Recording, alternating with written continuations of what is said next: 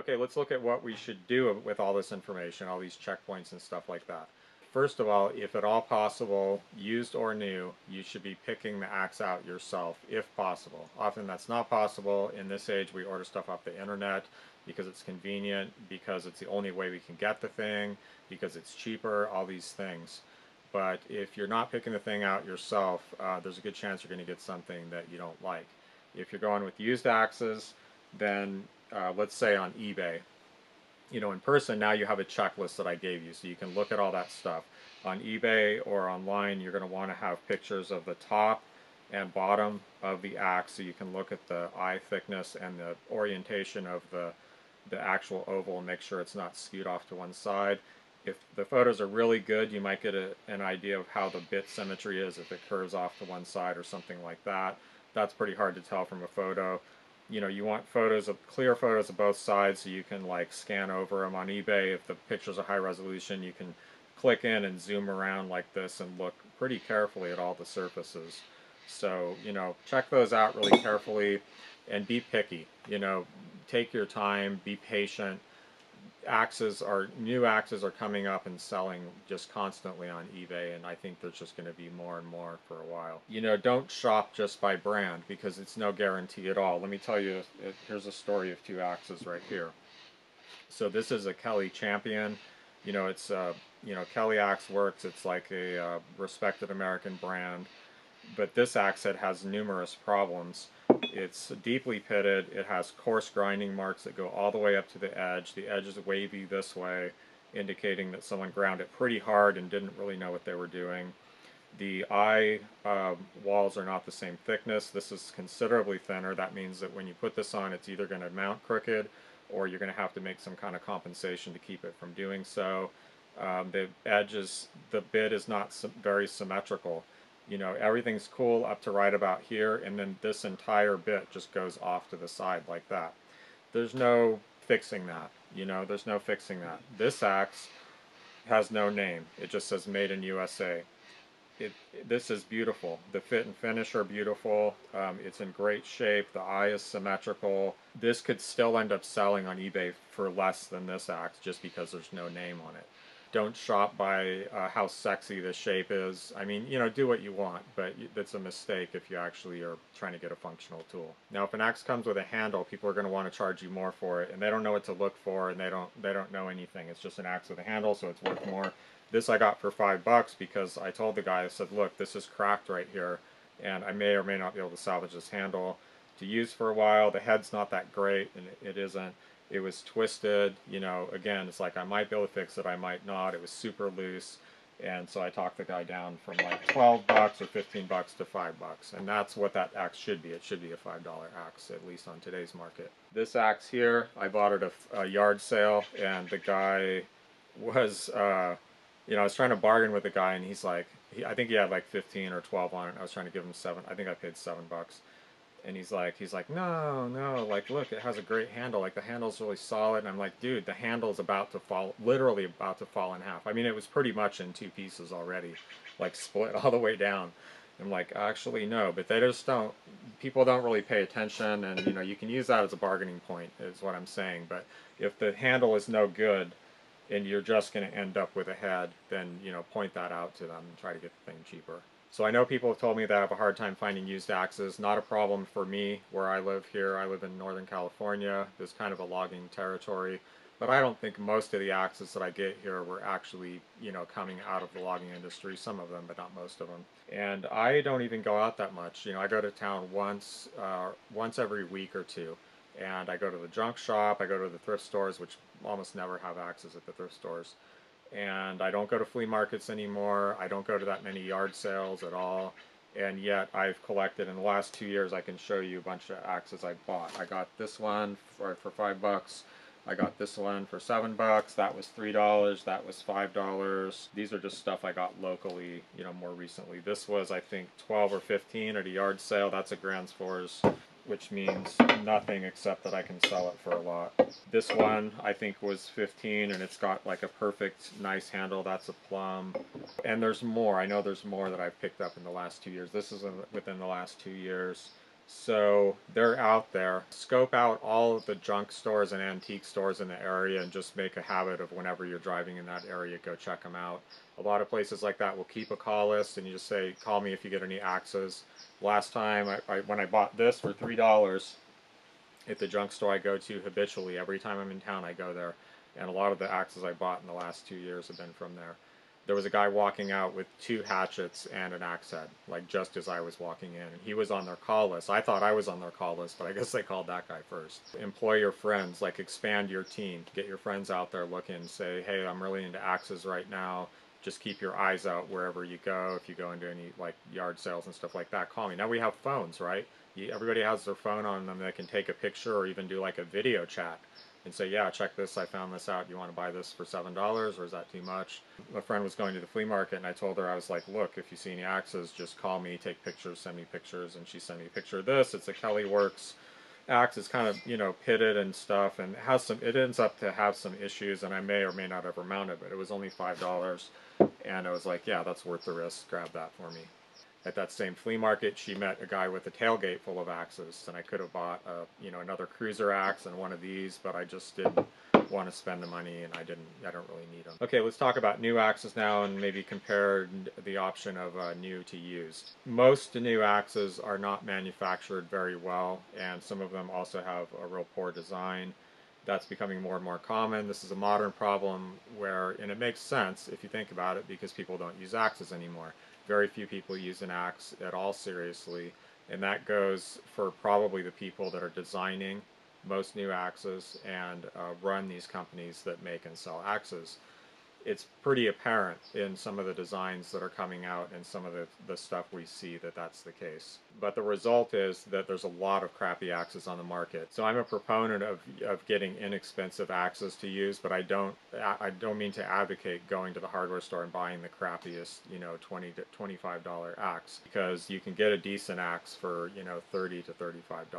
Be careful what you buy. If it has a milled handle, if the fit and finish look really bad, then, don't buy it. And again, there's no guarantee with any brand, even if it's a decent brand, that every axe they send out is going to be perfect, because they can't afford to do that, right? I mean, they're going to have, just because of the nature of manufacturing axes, they're going to have stuff that's a little, it's out of symmetry, and they're going to send the stuff out anyway. It's real easy to get away with that because the public just doesn't know what to look for. If you're looking at all this stuff, there's very few people that are savvy enough to look at all this stuff that I'm just telling you about here. And again, just because a company has a good reputation in general or makes good axes doesn't mean that everything they send out is going to be, perfect. Far from it.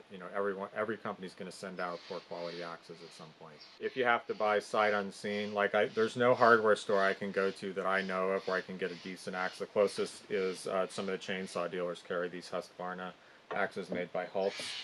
But other than that, no one carries Council in California that I know of. I mean, I've never seen them. And mostly it's just the real junky stuff that's, manufactured overseas in third world countries. Labor and materials are cheap. The steel's probably not very good, etc. So buying online may be the only way you can get the axe, or it may be the way you can get the axe the cheapest or something like that.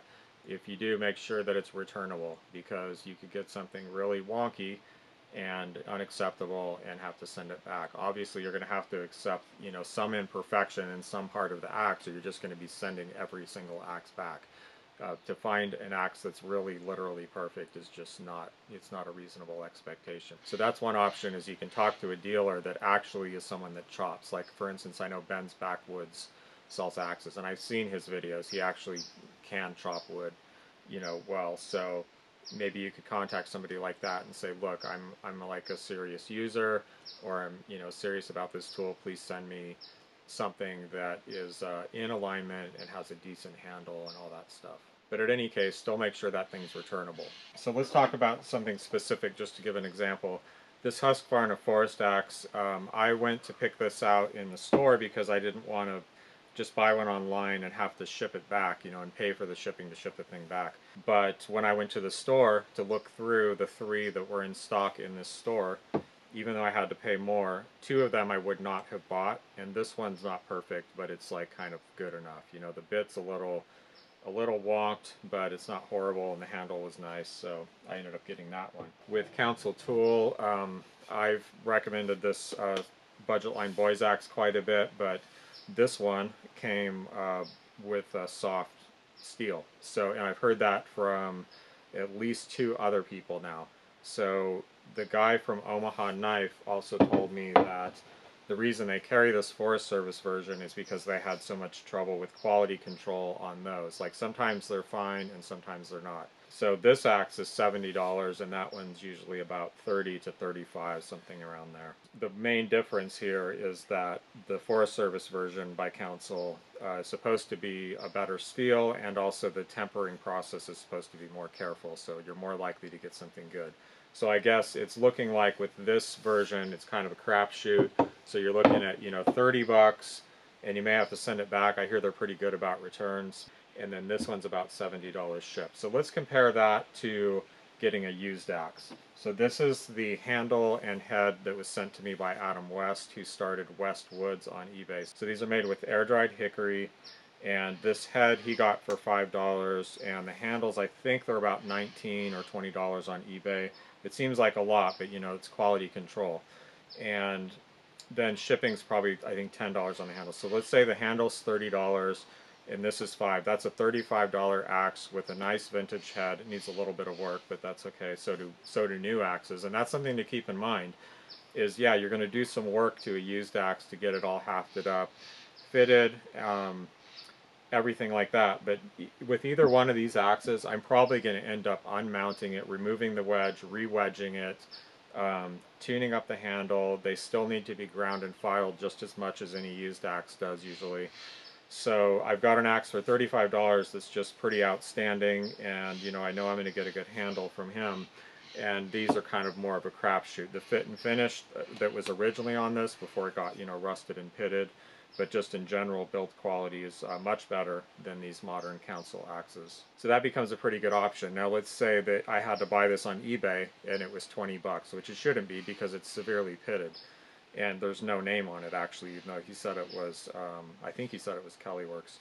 Anyway, let's say I had to pay 20 for this and 30 to get the handle shipped to my door, and then I put it together. Well, I still have an excellent axe for $50 versus this new axe for 70, which is probably going to have to be unmounted. Like most of the other people I've talked to that have gotten these, they either had the handles break or they became loose like right away and had to be redone. It has a plastic wedge, so I'm probably going to jump this on a little bit, get that plastic wedge out of there, re-wedge it, and get it all set back up. And again, it's still going to need about the same amount of filing that this still needs to get this in the cutting shape that I want it. By the way, I'm going to give this axe away once I get it set up the way I want it. It's super nice. It's really well balanced. The handle's beautiful. Really nice axe.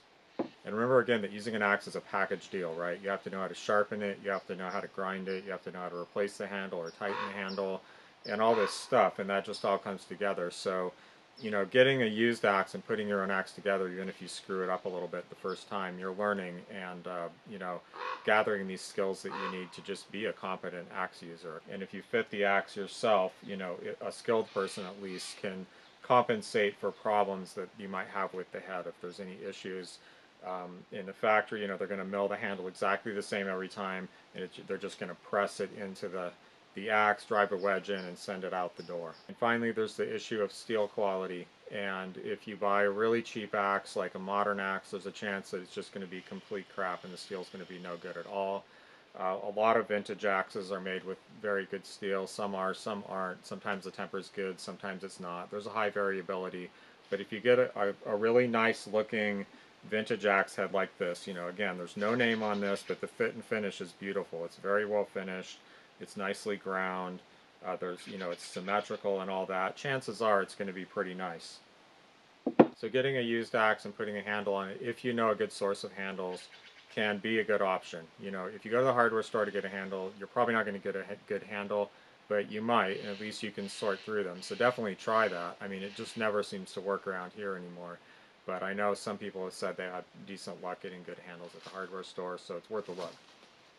If you can get a good handle, or if you have the skill to make one, which is, a whole thing in itself, then I think vintage is a great option, and you're collecting that set of skills, you know, that you might need. A couple of the axes that I'm most intrigued about trying, they're just too expensive. You know, the closest one that's affordable is maybe like, I think maybe $85 to $90 from Ben's Backwoods is the Halta Force Boys Axe, which I think is a 2¼ pound axe with a 28-inch handle.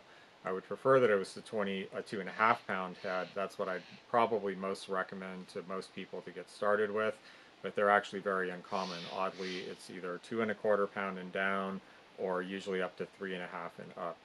The 2½ pound one I do know of is Helco, and it's well over $100. Looking at it, I don't see anything particularly special about it. Again, if you hunt eBay for a nice axe head like this for 20 bucks, maybe 25 shipped, that's probably going to be as good or better of an axe. Okay, I hope this video was useful. I just wanted to put all this stuff into one place and get people thinking about some of these things. So now you have like a full checklist, and you can look the stuff over carefully. Again, if at all possible, pick the thing out yourself. I know that's often not possible, but it's ideal. So if you have a hardware store, for instance, that carries Council Tool or the Husqvarna, maybe go down there and look at it. Alright, that's it for that video. Stay safe as always, and good luck with all your axe endeavors out there looking for used heads and hunting around and all that stuff. Get your friends out there, expand your team, and get your friends out there looking for axes for you.